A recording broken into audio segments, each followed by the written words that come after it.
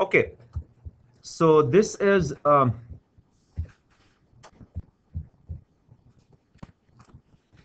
basically sizing two things. We did, was it? Yeah, this week we did motors, guys, if you remember. We did calculation for motors. Now we're going to do calculation for AC systems. The only difference between motors and air conditioning system is it's a special type of equipment that has a compressor in it. Every time you have a compressor, it makes the motor a special type of motor. And the code treats that motor that runs a compressor in a different way. And the code has a whole article about it. We will study this article in details as we go through, guys, for chillers.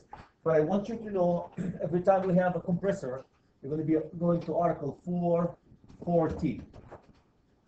This is the article, and you see article 440 is the one that's going to be dealing with any piece of equipment that have a compressor in it, that you can compress refrigerant cycles. They call them, they have a word for them, that air conditioning and refrigerating equipment. So every time you compress and you create cool heating and cooling system, it makes the equipment special equipment and refer to article 440. Okay, so I have an AC. You guys are familiar with the AC or a chiller. It's a three-phase. So let's say really this AC, for all practical reasons, we can make a single phase, this one. And I need to find the full load current. So here's my AC. The full load amp of the AC is 32. I need to find the conductor and the overcomputation device. You guys are designers. Conductor and overcomputation device. Cool? Everybody's okay with that? Conductors and overcomputation device. AC unit actually, unlike motors, we get the full load current for motors from the code. AC units, they are stamped with their full load amp right on them, and we use the full load amp. We don't use the code. So they're given, I have an AC unit that has a full load amp of 32 amps. I need to find the following. Number one, the feeder, let me say conductors. Conductors. You guys, if you guys go to, and I'm going to tell you the code, if you go to article, the conductors, article 440.32, if you go to article 440.32, it will tell you the following. You have to take 1.25 and multiply it by 32. So make sure you go, where did I get the 1.25, Chris? From article, as you can see, from article 430.32. So 1.25 times 32 equal, get you 40 amps. 40 amps. The second thing you need to do is you take your 40 amps, and since AC units, guys, most of the time they're 75-degree columns, so you can go to 310.15 B and 16 under 75-degree column. Why 75-degree column? It's already given. AC units and motors and all this stuff, they come typically 75-degree column rated, even though the amp is small. So I have to tell you that's 75. I'm going to say here it's rated for 75. Oops, look what I wrote. 75. Is this beginning of this dyslexia? AC 75-degree column. Okay, what's the conductor for that baby? Number 8? Number 8. How many conductors? It's a single phase. So I need at least, and a voltage. Let's power this baby at voltage 240, single phase. So how many conductors do I need? 2 conductors, number 8, A, W, and G. Any question, guys, about that? We size the conductor for this AC unit. We size the conductor for this AC unit.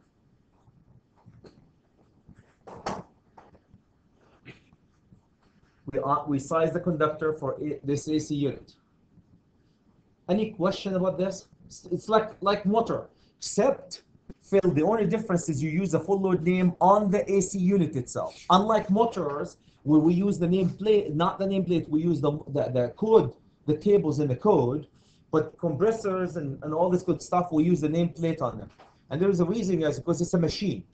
And if it's a machine, it has full load current for the compressor and all the other associated equipment. They add them up and they give you a nameplate amps. Rated load amps, they call it. Full load amps or rated load amps. Number two, I need the overcurrent protection device. For this one, Chris, my friend, and who is my friend here too? For this one, rated 75, we got that one. For the overcurrent conductor sizes, short circuit, or did I look at the rating of individual compressors? I'm sorry, I think I gave you the wrong. No, 32 is not the wrong. No, 32 is right. 440 for this one, you need a code reference of 440.22. If you guys go to the 440.22, very easy. The only thing it tells you, 440.22. Which of the amps are we using? You're going to be using the nameplate right on the equipment. What's the branch circuit selection? This is the short circuit. So I'm not looking at 432. It says use 1.5%. Of the branch circuit or the. Let's not go there. Okay. We will. I promise you, we'll go the branch circuit selection current or the rated load amps. Yeah, we'll go there. For AC systems, Chris, there are multiple things in one box, and they rate them differently. You choose the largest and multiply by 1.25. We will study this guys in details, but it's just for the time being, you have a full load amp on it, and you multiply by 1.25, just to simplify things. Since we're engineers and we like to complicate things. Okay, so the if you guys go there, it says the multiplier should be 1.75 multiplied by the full load amps, which is 32. And oh, by the way, if you landed, so 32 times 1.75, you end up with 56 amps. And oh yeah, if then 75%. That's directly from 440.22. If you read through it, and then you take the 56 amps, take them to 240.6, and what do you get? What's the next standard down? 50, and you have to go down. You have to go down. That's it. So you size the overcurrent protection device, fuse or circuit breaker, you multiply it by 1.75. If you hit non-standard, what do? You go down. You hit non-standard. Unlike motors, what happened with motors? When we were doing motors, we went up on the branch circuit, down on the feeder. Here we went down on the branch circuit and also down the feeder. That's it. Any question guys about this? Any question? Piece of cake? Can you guys say yes, Chad? Piece of cake? I don't see where it says 75. Okay, if you go to rate, 316. yep, no, 343. 440.22. Yeah, I know. I'm saying I'm on page number 316. I'm on. You're in the wrong page. 340. 343. Are you look 340. 343? That's why probably. Everybody's there. 343 guys. The almost the upper right corner. It has 44.22A. In particular, A actually is the one. If you read through it, it tells you. Now, Phil, if you read it, also it tells you if your AC doesn't start, then you can go all the way up to 2.25. That's only if you size and it doesn't start. But from the get-go, you go for 1.75. So the overcurrent protection device is 50 amps. Cable is 8. Yep. And that's okay. Oh, okay, because then what about the clause about the thing not the cable not being able to handle being less than? You're sizing the overcurrent protection device to handle the inrush. That's why you're oversizing it. The full load amp, the motor fully loaded is going to carry only 32 amps, and your cables are rated for 40 amps or more. So you're good for cable-wise, load-wise. Why did we oversize overcome protection device? To handle the inrush of the compressor. So Because you don't- reiterate that clause about the cable not being, less than the ampacity of the cable not being less. Oh, than- there's exception for that. Right, there's an exception for air Absolutely. conditioners. And motors, and transformers. There's a few exceptions. Yes, sir. So if we were sizing a feeder, well, for protection device, we size down. If we're sizing for a branch circuit, we size up. If we're dealing with motors, not AC. AC is special. Okay? AC, you go down in both. How do I know why? Because you always guys go by the article. In the code have articles. This article, if you read through it, doesn't tell you go up. So your options, either you go custom design yourself a special fuse that's 44.3, or you have to go to the next standard down. Make sense? Confusing a little bit with motors? Yeah. Just write yourself a note. If it's an AC system, go down. If it's a motor, go up on the branch circuit. That's all. I'm sorry. I wish it was unified, guys, where you go up for all of them and make color a day if you ask me. But it is what it is. You know, these are that's what makes the code a little bit kind of gray area, is they go up on one, down the other. Okay, I have another example for you. This one is 130 AC amps. This baby is 480 volt, 3-phase. And we need to do the same thing. We need to size a conductor and overcome protection device. A conductor and overcome protection device. I'll give you a few seconds to write it down.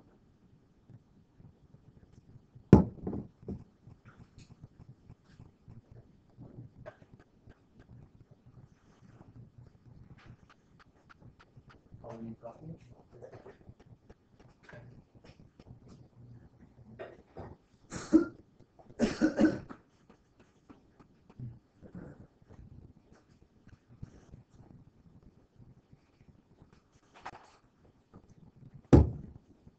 Okay.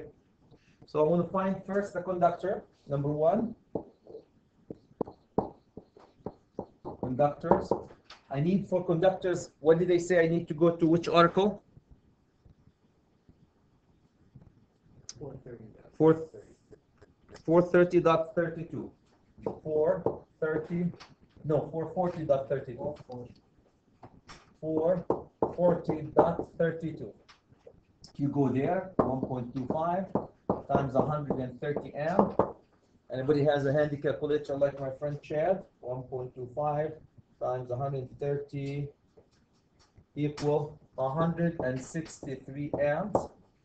Take step 1. Step 2, take the 163 amps to the notorious 310.15 B and 16 under 75-degree column.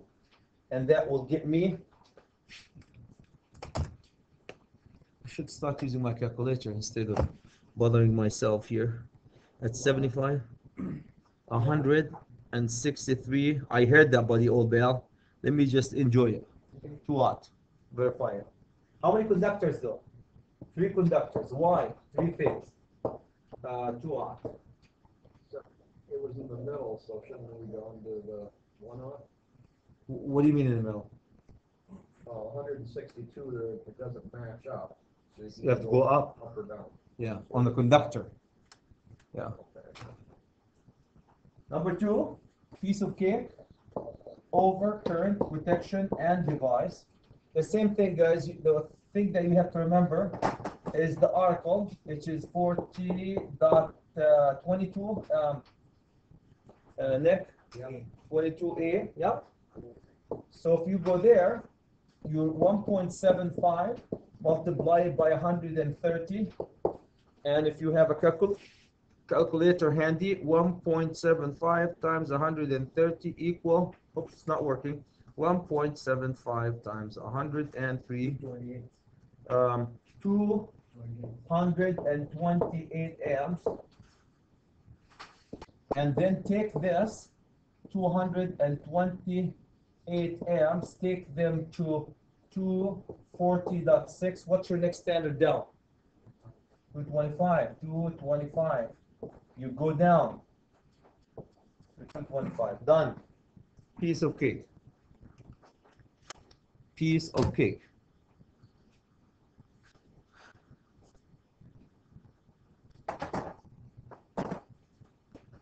Now let's go to the fire pumps. We're going to do two examples for the fire pumps, exactly the same, guys. Identical. Exactly the same. And now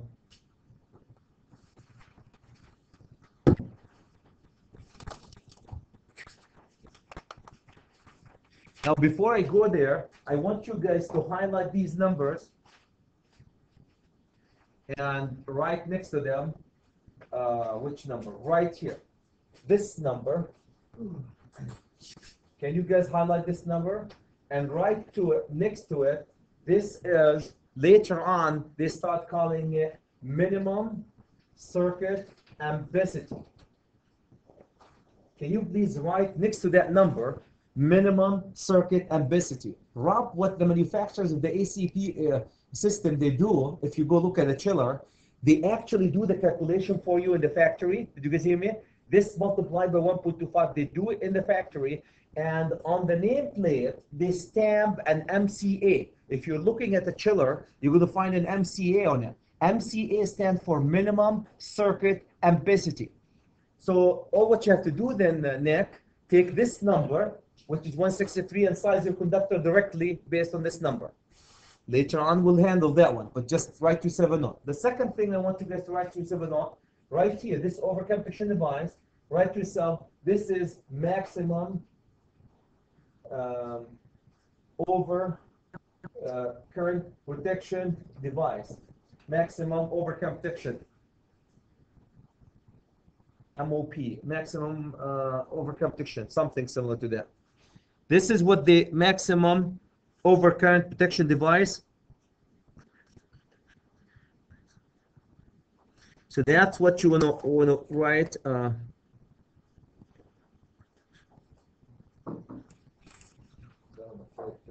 That also will be on the plate.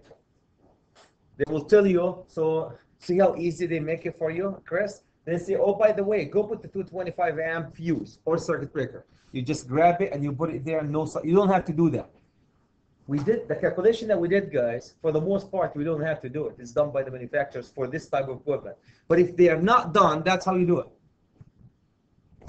Can I move to motors, to chillers, pumps, chillers, pumps, something. Fire pumps. Let's do fire pumps. Two more examples about fire pumps, and then you guys are excused to go eat or do something productive. Here you go. So let's go directly to, this is question number, example number 3. Okay, fire pumps. Everybody knows what a fire pump is, right? Have anybody seen fire pumps? Everybody saw a fire pump? Fire pump is supposed to pump the water in a building upon the existence of fire in your building. Reduce the casualties and all the stuff. When do you need a fire pump? Most of the time in risers, or if the pressure in the area is lower than a certain value. We don't decide when we need a fire pump.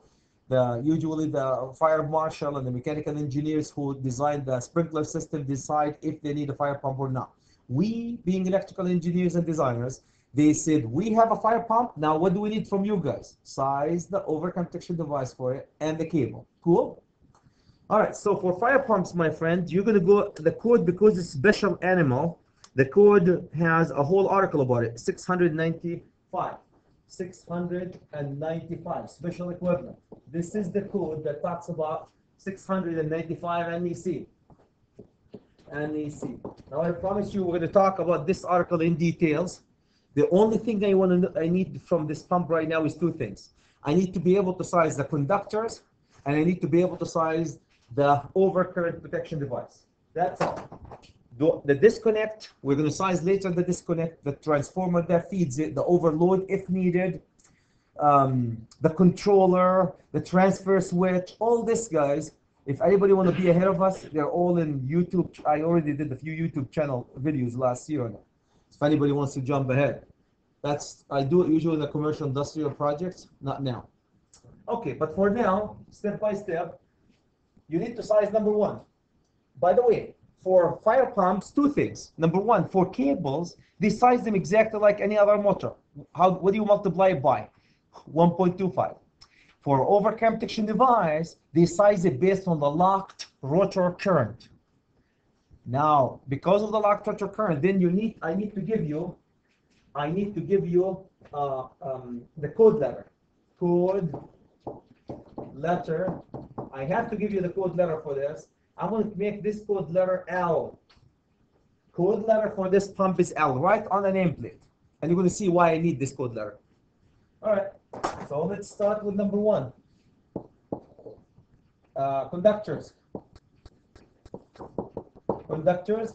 I have a 100 horsepower motor. I need to find what's the voltage. Shall we use a 600 volt? Well, since hold your horses.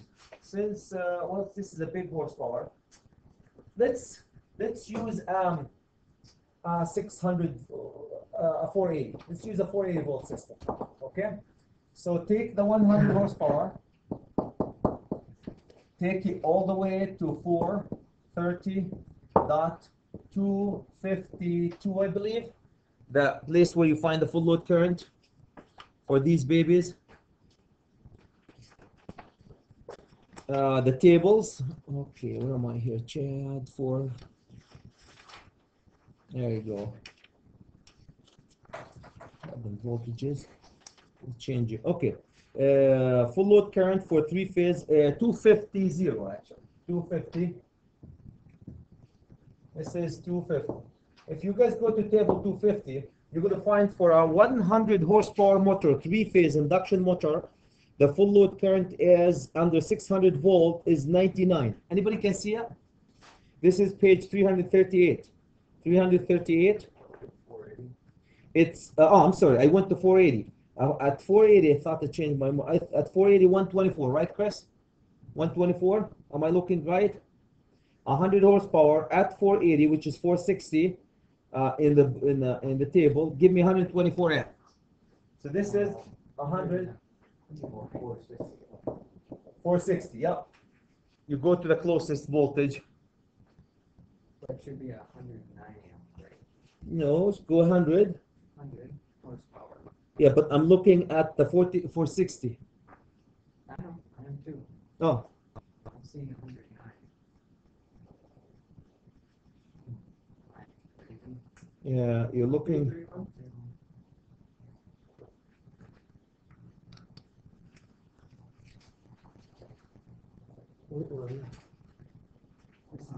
Oh yeah, single phase. You need a 3-phase. That one. I was looking at this three. This is Oh, 2-phase. that's two-phase. Yeah, it's gonna be that. This is 3-phase. Yeah. Alright. So here you go. All the way. Yeah, you were looking at 2-phase. That's all right. Oh.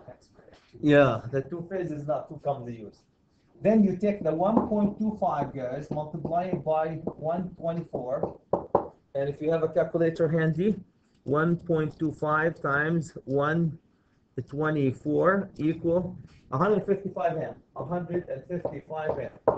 So step 1, step 2, step 3, you're going to take the 155, multiply it by, not multiply it, take it to 310.15 B16 under 75-degree column, and that will get you 155 wire size. Oops, 155 amp wire size, 2 watt, right? 2 watt, 3 conductors because 3-phase, 2 and odd. Now the question would be, Chad, why did you multiply by 1.25? Let's go find exactly where it tells you multiply by 1.25. This is for 695.6 B2. This number here is coming from 695.6 B2. Okay, can you guys write this in a note? That 1.25, where the heck did that 1.25 come from? 695.6 B2. Right? 695.6 B2. Everybody got that? Where we came up with, not from my basement. I would like to claim it, but I can't.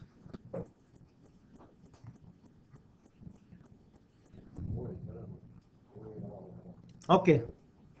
Any question guys about this?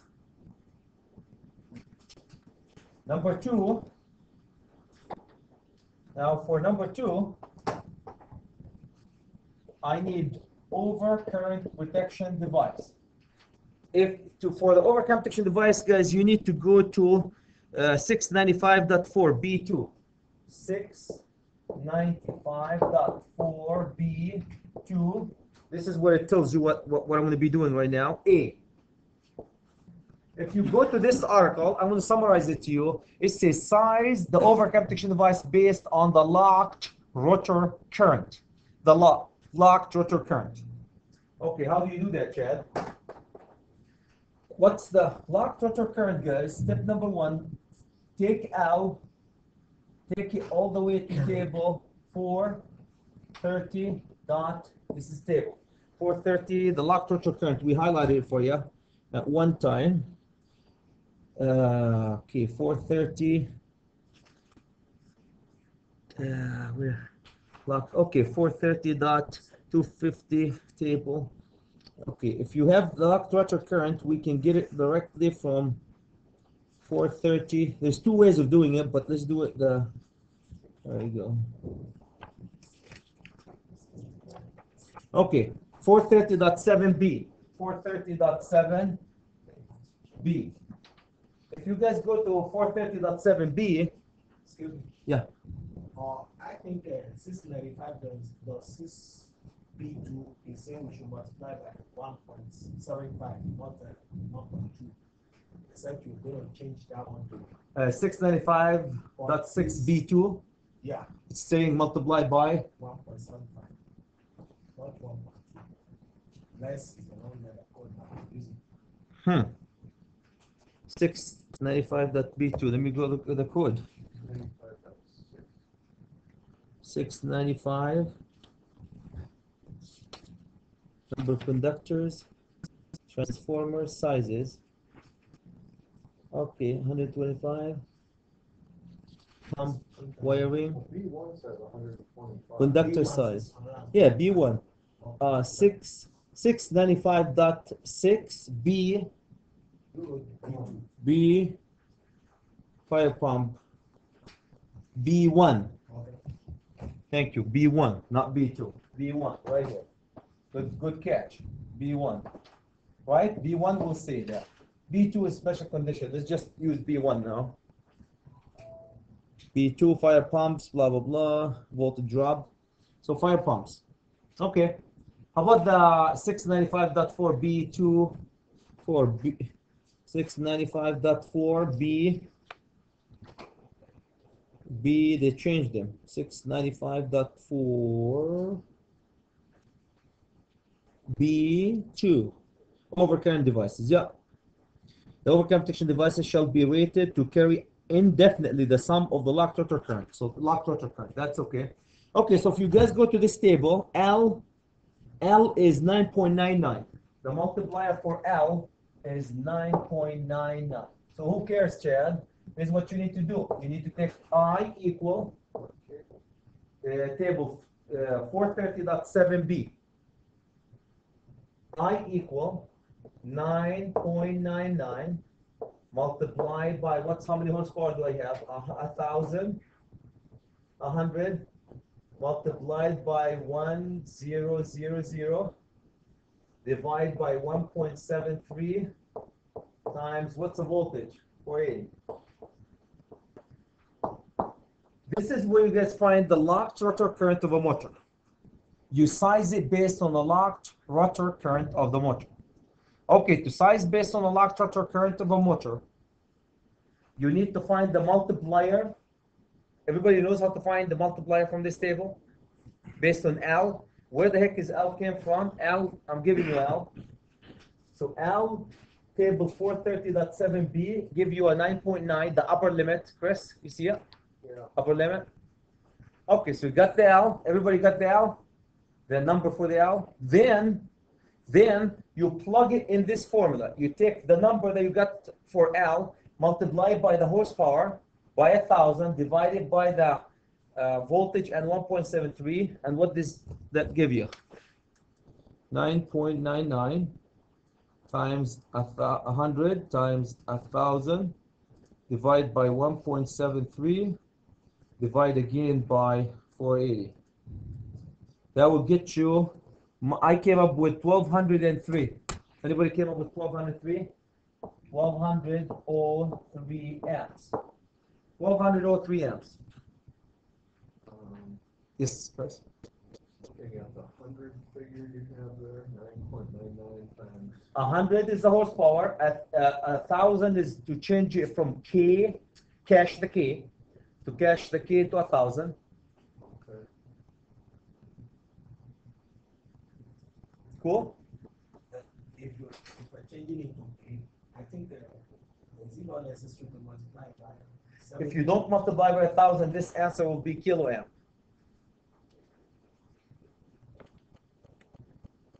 This is Guy's formula. Here, this is your formula.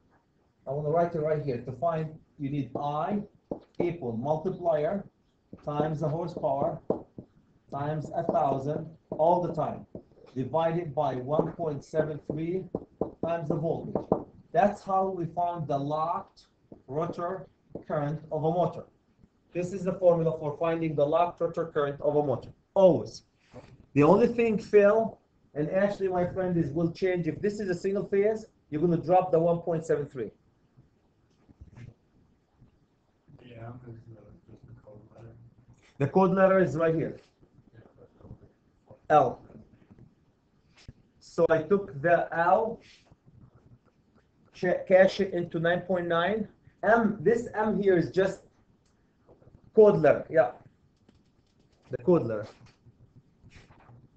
Okay, the last thing I need to size the actual size. What's the actual size? Chris, 1203 is not a circuit breaker size.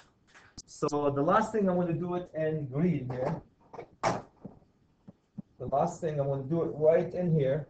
Take the 1203 amps. Take this one to 240.6. What's the next standard, Phil? 2500? Is it 2500, guys? I don't think there's anything between 1203 and 240.6. 240.6. 1,600. You go up, 1,200 if you go down. You have to go up. 1,600. Yeah. My next standard is 1,600. 1,600 M. Oh, okay. 1,600 M. Let's size it down. 1,600 M. 1,600 M. 1,600 M. Any question, guys? 1,600 M. That's it. So we found the overcome protection device. One more example like this, and then I'm done. One more example, just to get it. You guys can, how you can give yourself as many examples as you want. All what you have to do is just make a 10 horsepower here and a letter M. And a voltage of 120. Well, 240, for example. And keep doing over and over, the same calculation.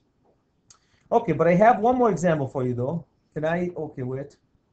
Too fast, too slow? Chris, good? Now I want to remind you, fire pumps, we will study fire pumps in details. All what I need from fire pump right now is these two things. Cool, everybody? That's it. No overload, no disconnect, no transformer, no auto transfer switch, no controller at this point. Otherwise, it will be interesting. Where the heck did that go? Okay, here you go. That was number 3. This should be number 4. I just jumped over it. Okay, this is my number 4. Here's my number 4. A baby fire pump. Chris, what code letter do you want to give this? Give me a code letter. From A to E. let's give it a code letter E. Code letter E based on my friend Chris. Okay. Voltage. I need a voltage for this baby. Anybody can volunteer a voltage? 3-phase. Because you can't. Why 3-phase? 50 horsepower. They don't make them in single phase. What is it? Aladipo, did you say 480? Okay, let's make it a 480. We did 480 before. I want a different voltage than 480. 277. 277 line to neutral. That's single phase. They don't make him 277. That's a 480. 600. Let's do a 600 volt. 600 volt. What are your options, guys? Your options 3 phases: 600, 480, 208, 240. That's it. 4 voltages in the low voltage system. Okay, let's do the same thing. I'm not gonna write the code references because you guys mastered it at least. Let's do conductor. Conductors, the same thing. 1.25 times. The first thing I need to find a full load current though. So what's the 50 horsepower? 50 horsepower. Take it to table 430.250 under which voltage this time? 600 volt. Anybody found it? How many amps that baby sucked under 600 volt?